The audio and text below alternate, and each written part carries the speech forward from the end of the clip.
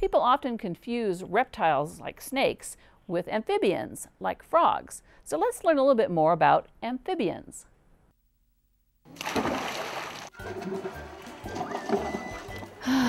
There's nothing like a swimming pool on a hot summer day.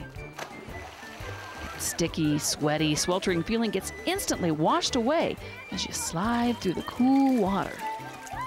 But why is it that even on the hottest summer day, after being in the water for a while, you can't wait to get out and heat your body on the sun-warmed deck? That feels good. Ooh, you're hot. Ooh, you're cold. Hot.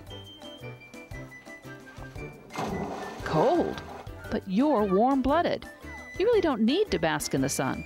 Your body temperature usually stays the same. But when I'm sick, my mom says I have a temperature and I can't go outside to play. When your body is fighting germs, your temperature can go up. And if it goes up too much, that's a bad thing. Then, you guessed it, yucky medicine. Ugh. But remember, you're warm-blooded, so your body temperature can only change a few degrees. Amphibians are cold-blooded. Why did the frog go to the hospital? To get a operation. So what do cold-blooded animals do when it's really cold outside? Well, they hibernate, just like a bear. Well, not exactly like a bear. See this frog? It's frozen solid. In the colder months, it buries itself in the wet dirt and spends the winter, well, kind of like a popsicle. It even stops breathing. But each spring, when the world begins to thaw, it comes back to life. But like a popsicle, frogs and other cold-blooded animals don't like it when it gets too hot either. So what do? Some amphibians, like this spadefoot toad, chill out by digging back into the dirt where it's cool. This is called estivation.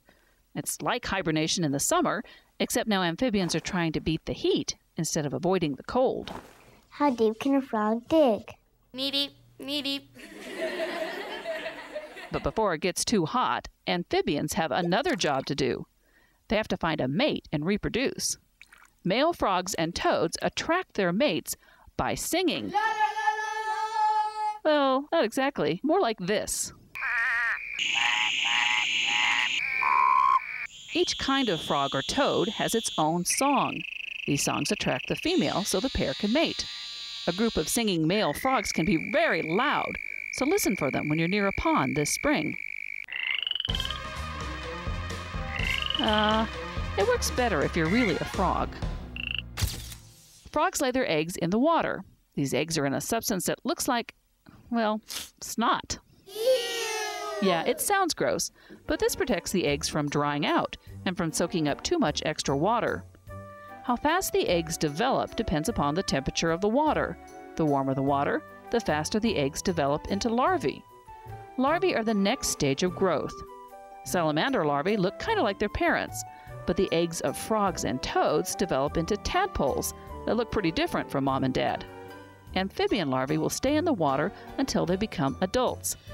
Going from egg to larvae to adult is called metamorphosis.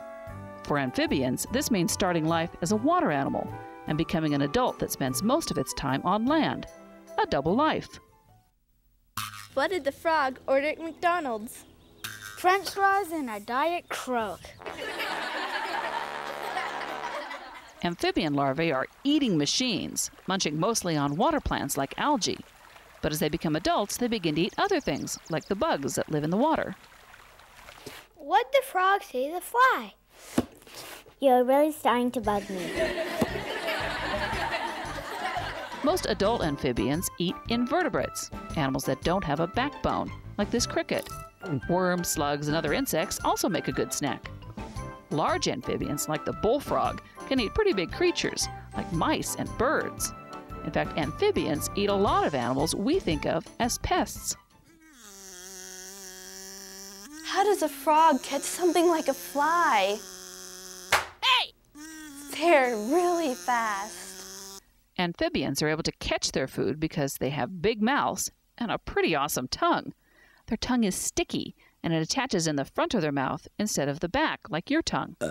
When food walks past or flies by, open goes the mouth, out comes the tongue, and dinner is served. Could you do that?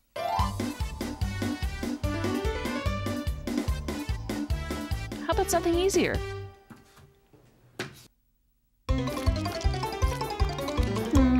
Maybe not. Amphibians have become important in helping scientists take care of the world around us. Biologists study them to learn about problems in the environment. When amphibian numbers drop, scientists look for the cause and how to fix the problem. This helps all living things, including us.